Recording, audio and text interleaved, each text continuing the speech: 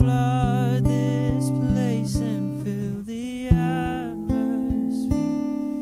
Your glory, God, is what our hearts long for, to be overcome by your presence, Lord. By your presence, Lord, we invite you. Let us become more aware of your presence. Let us experience the glory of your goodness. Let us become more aware of your presence. Let us experience the glory of your goodness, Lord.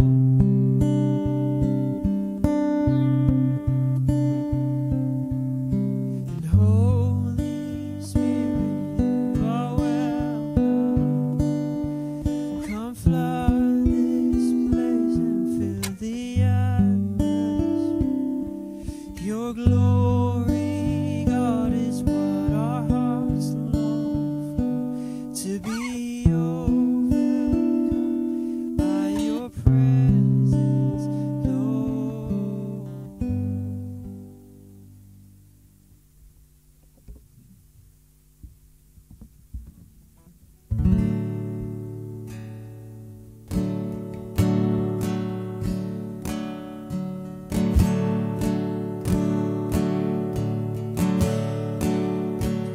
How great the chasm that lay between us, how high the mountain I could not climb.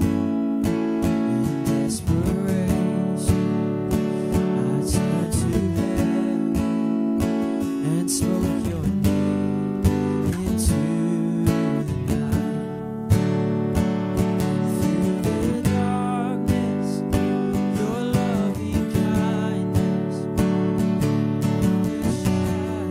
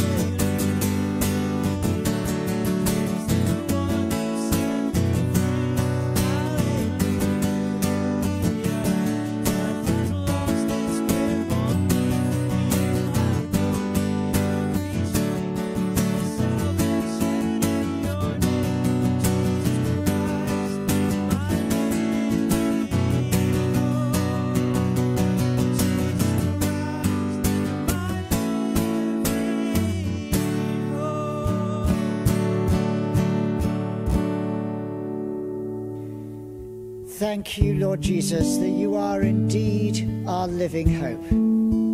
And thank you that that hope is renewed by you morning by morning. Thank you for your grace and your presence, for your love and the gifts of your wisdom. And we pray today as we worship in this place and as we hear your word, that you would renew our faith and fill us with your Spirit. And we ask this, Lord Jesus, in your holy name. Amen. Hallelujah. Please be seated. Welcome, St. Margaret's. Welcome for those who are here physically and those who will be joining us virtually.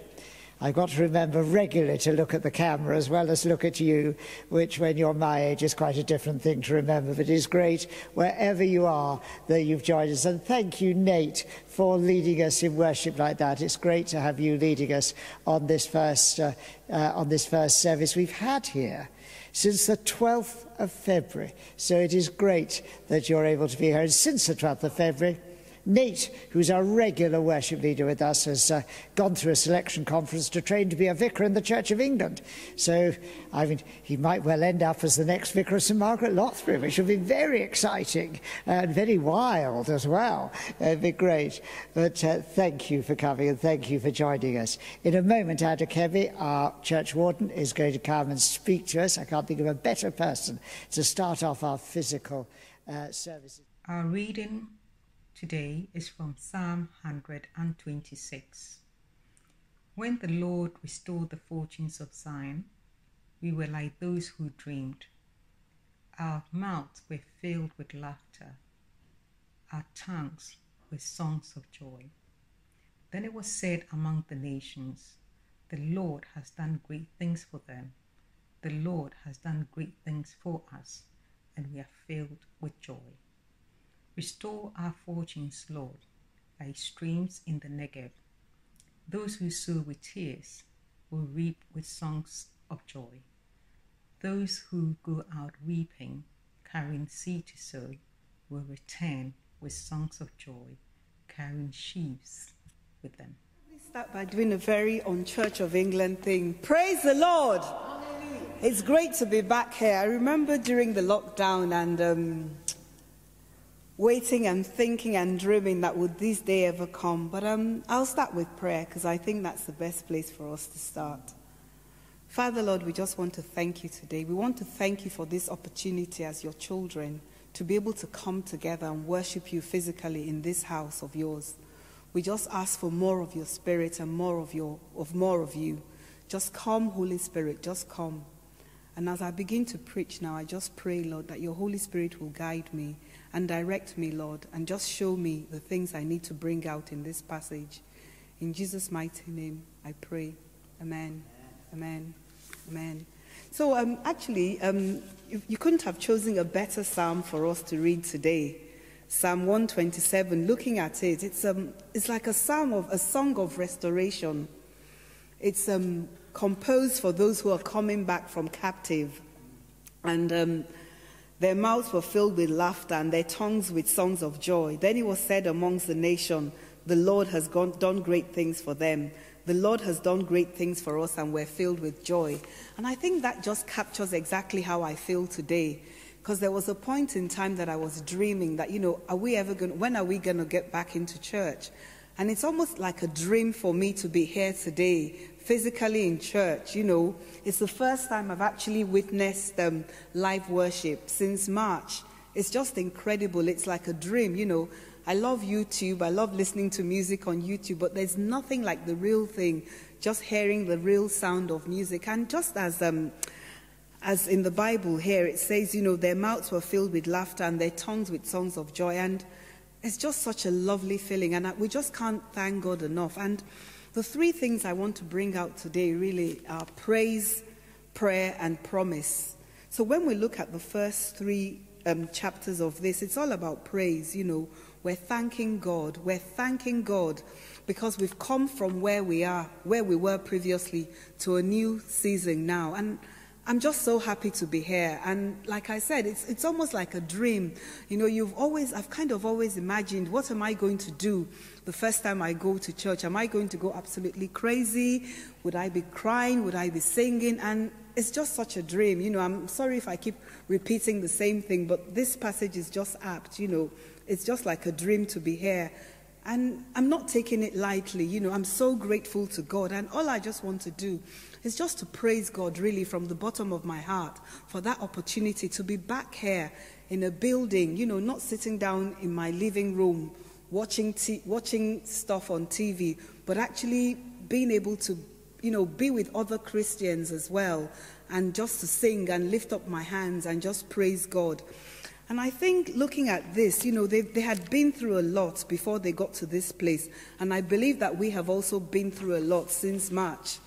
I came back to work last week, Wednesday, for the first time, and it's just so different. It's almost as if that was a different world and this is now a different world. But I know it's still the same thing, but we're grateful, we're thanking God. And I think the fact that we can thank God now means that we can also continue to believe and know that everything is going to be restored, which takes me on to the next section of the passage, which is verse 4, which says, "Restore our fortunes, O Lord, like the streams in the Negev." You know, and that is the bit about prayer.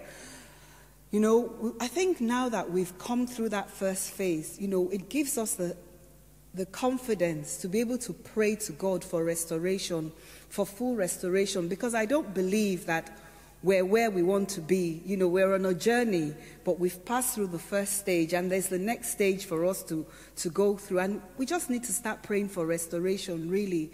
It saddens me that I'm sitting on my floor at work, and maybe there's like, I don't know, maybe 1/5 or something of the number of people that will be there.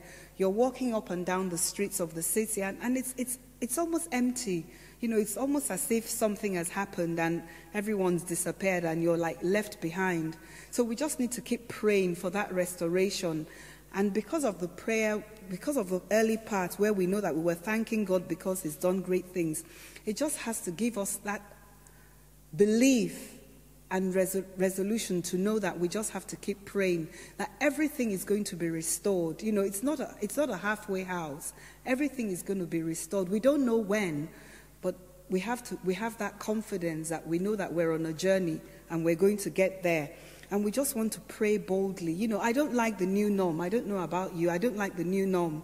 I don't really like the fact that I get on the train and I'm wearing a face mask. I don't know if you listened to my earlier sermons during the lockdown where I said, you know, I was filled with fear. You know, I'm still not back at Sainsbury's. There's nothing that's going to make me go back to the supermarkets now. I'm still, you know, I still have my strategies of coping, you know. I still have my antibacterial just by the door. You know, when I get in, I'll probably wipe my shoes before I go into the house and, you know, all those funny things. So I know I'm not where I'm supposed to be, but I'm glad that I'm getting to where I am. There was a time I wouldn't get on the train, but now I'm getting on the train. I'm trying to come to work once a week. You know, I'm trying to do things, but I know it's still not where we want to be.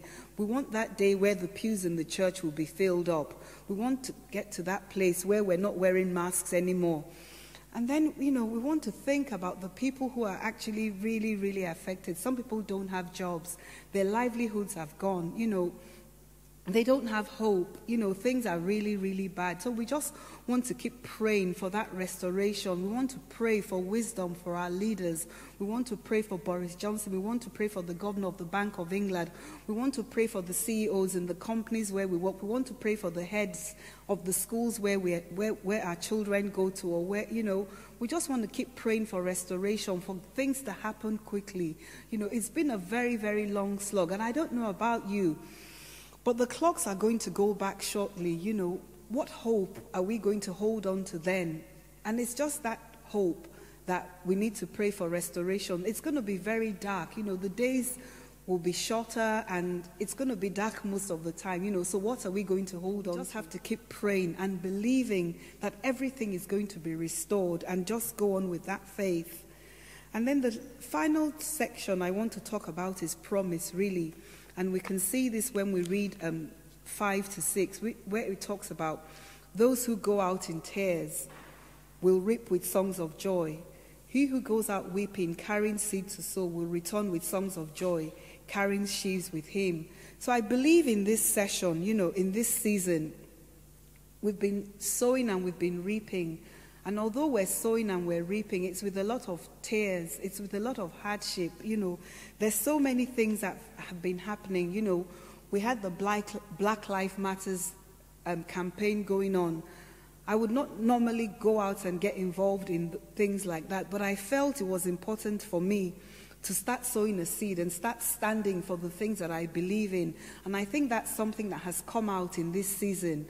I would not normally be very vulnerable, but I've been speaking out at work. I've been involved in sessions at work, telling them the things that hurt me, the things I have felt as a black person, the things that have been said to my son, things that have been said not directly but indirectly, but they're the wrong things to say. Like someone asking you where your son was studying and you were saying your son was studying in Leeds, and they automatically assumed that because he was black, he had to be at Leeds Beckett and not the main Leeds University. So things like that, you're starting to speak out for it and calling out people. And you're thinking about, things like the Love Thy Neighbor campaign. People are going out, feeding people, just using their time to make the lives of others, to make lives better, to just help others, even though they're struggling themselves, and just realizing that some people don't have food to eat. Some people are driving around collecting medication, people that live on their own. Are you giving them a call? Are you ringing them? So all these are the seeds that we're sowing, even though there are tares. And I believe that we're going to reap the harvest of all these seeds that we're sowing. Things are starting to change. Boards will change. There'll be more female on the board of companies. There'll be more black and ethnic minority people in companies and being promoted. We can see things happening around us in the city. The CAS school has changed its name to Allgate School. CAS University has changed its name. So things are coming out that we would not normally do. But I think I just feel that there's been a heightened sensitivity because of what is happening at the moment. Because everyone is in lockdown, people are thinking a bit more. They're thinking about the things that are dear to their hearts, and they're standing up and doing things. Although I was born in this country, my heritage is in Nigeria, and right now, there's been a lot of uprising by the youths in Nigeria. And do you know the songs they're singing? They're just going, this is how I fight my battle. That is the song they're singing as they're protesting, saying, it may look like we're surrounded, but we're surrounded by you. So they're walking up to government offices and they're singing that songs and they're praying and they're asking for change. Because these are the seeds that we have to sow now. We want change to happen, and we are the change. We are the ones that are going to bring about the change. So although a lot has happened, it's also an opportunity for us to bring about change in our hearts. Wherever things are hurting us, wherever things are paining us, this is the time for us to stand up and be that change that we want to be. Because I believe that when we sow, we would reap, and we would return with songs of joy. When we start seeing things changing, when we start seeing that the homeless people are not going to return to the streets, when we start noticing that those old people that used to be on their own before COVID are no longer on their own because we've connected with them, that single woman, that single mother that can't feed her children now has a permanent source of food just because things were highlighted during Lock Thy Neighbor. So that's just all I want to say, that there is a cloud in the silver, there's a silver lining in the cloud, that although things have been hard, it's an opportunity for us to let change come. Although we're sowing with tears and with sadness, we're going to reap with a lot of joy. Thank you very much.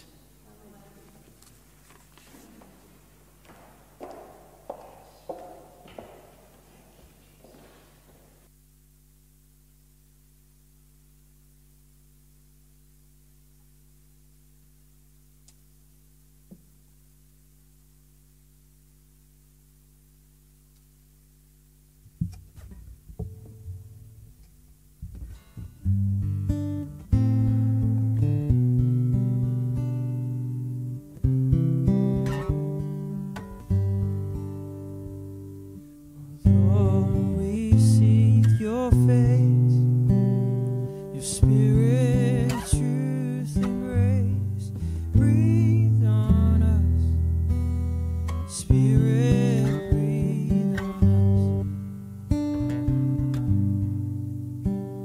Oh Lord, we seek your face.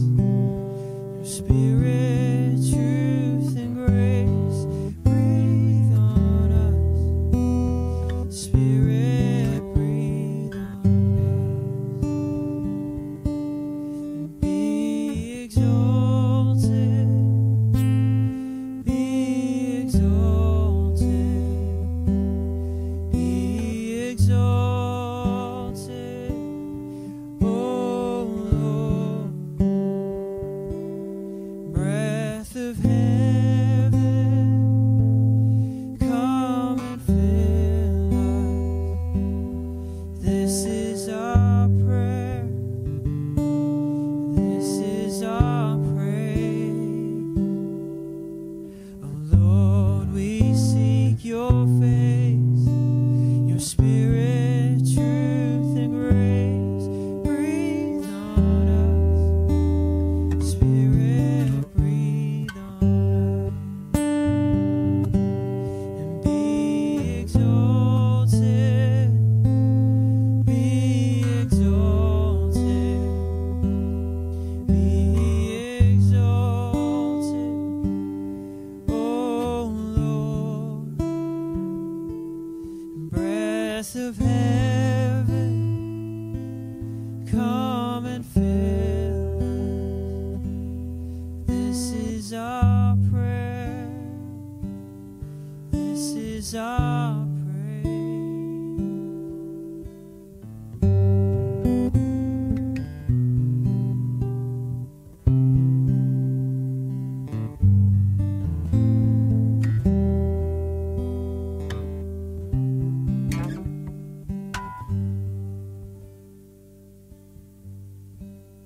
Oh, come to the altar. The Father's arms are open wide. Forgiveness was bought with the precious blood of Jesus Christ. Oh, come to the altar. The Father's arms are open wide. Forgiveness was bought with the precious blood of Jesus Christ.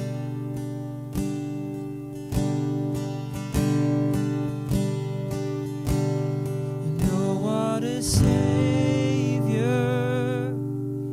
Isn't He wonderful?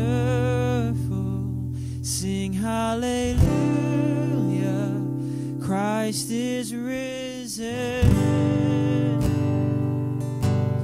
And bow down before Him, for He is Lord of all. Sing hallelujah, Christ is risen. Bow down before Him, for He is Lord of all. Sing hallelujah, Christ is risen.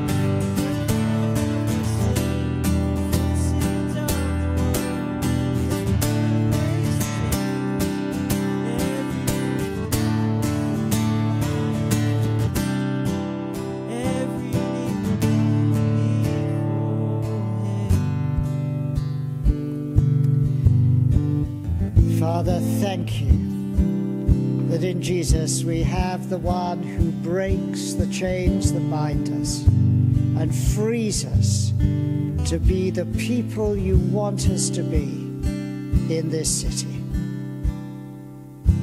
And Father, help us to be people of praise and of prayer, people who stand on your promises. Help us to be those who pray for the leaders of this nation and for the leaders of this city and for those who head firms in this city. Give us the confidence to stand on your promises that we will return with joy, carrying our sheaves with us, that we will see your restoring work in the square mile. And I pray now that as we return to our desks or whatever, that we would know your presence with us, that you would fill us with your Spirit, and that you will protect us as your people.